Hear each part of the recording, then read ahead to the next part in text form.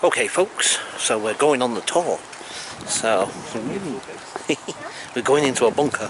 It's going to be pretty cool, I think. So yeah, like I say, it's just interesting the way things happen sometimes. But yeah, so there we go, into the bunker. So that's pretty cool, man. Wow.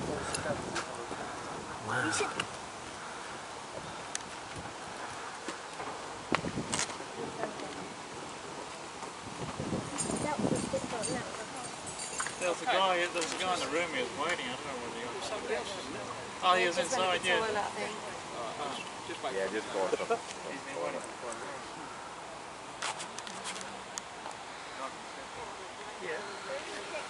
Would you really want to go underground on a nice day like this? It doesn't make any sense at all.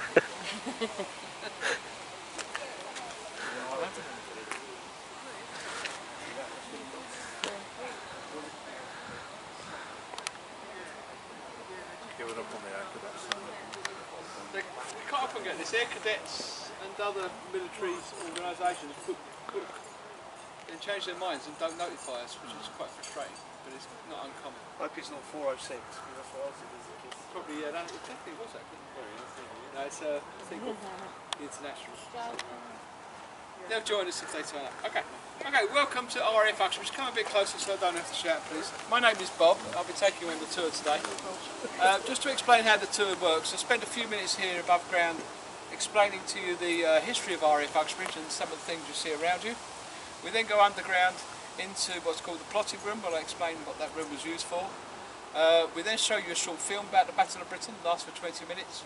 And finally we take you up into the museum area where you can look around at the artefacts and spend however long you want to viewing them.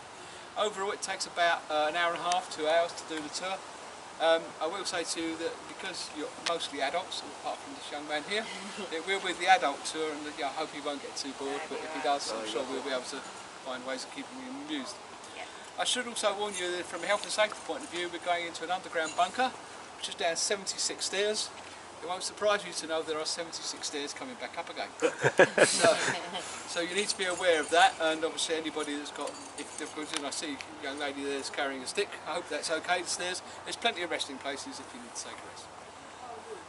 Also, while we're underground, the shape of the building is a rectangle, and if we have the alarms go off for any reason, there are two entrances. The one we'll be using, which is here on my right, and then the diagonally opposite corner of that rectangle is the alternative exit. So that's the health and safety information. I've just seen a car pull up, so I'm just going to pause and see who gets out of this car. In case it's another set. He was a German mercenary soldier fighting in the late 1600s, and him and his two sons helped William of Orange become King William III of England, and also helped him win the Battle of the Boyne in 1692 in Northern Ireland. For their efforts they were awarded this estate as hunting grounds, and they built a stately home at the end of the road here. You went past a building which is now boarded up. That was the site of their originally stately home. That is now, their house burned down in 1845. His sons had no children. The property fell into different ownership. The house that burned down in 1845 was replaced by the building you see there now. But to bring matters up to date, in 1915 the British government bought this estate, several hundred acres of land, back for £30,000. Which ain't a bad deal in sort of West London, £30,000 for a couple of hundred acres. How much would it be now? About £2.5 million. £2.5 million? Yeah, so still quite a good deal. Plan was it was going to become a prisoner of war camp for German POWs, but the local population, who are a bunch of NIMBYs, didn't like that idea, and it became a convalescent hospital for Canadian soldiers. So Canadian soldiers were accommodated in that White House, and the huts in the grounds for them to also be used to recover from their injuries. In 1917, the predecessor to the Royal Air Force came onto the estate to set up a gunnery training school. And if you know the area, if you're familiar with the area, on the old side of the camp by the old main entrance there's a sort of two-storey building, looks a bit like a small church. That is the original gunnery training school. Later in life it became the first ever cinema in Uxbridge, the camp cinema, and also the camp gymnasium.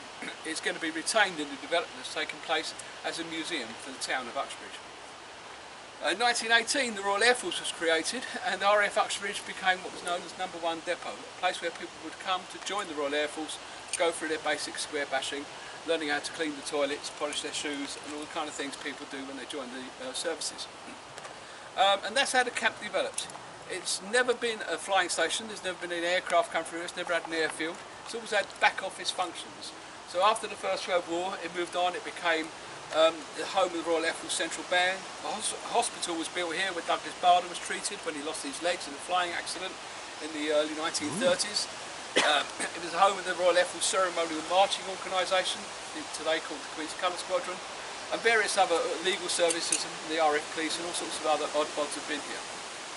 The reason why people come here today, of course, is more to do with the Second World War. In that context, the history starts in the mid-1930s when the RAF was divided into Fighter Command, Bomber Command, Coastal Command and other commands. And this is the headquarters of Number 11 Group Fighter Command. Air Vice Marshal Park, who was the officer commanding, had his office in the White House at the end of the road. And the bunker that we're going into underground was previously located in this white building to my left here. But being above ground, was recognised, was exposed to enemy attack and was buried underground in 1939. It's worth, just while I wait for these people to join, I will say that white building, you're among the last people to see this building. It's going to be demolished in the next few weeks and we're going to have a brand new visitor centre. Part of the development of the same place here is for a much more glitzy sort of tourist facility. I think it's a shame. I think that building's got a lot of character, but the decision's been made to make it a conference centre. Just let me pause now.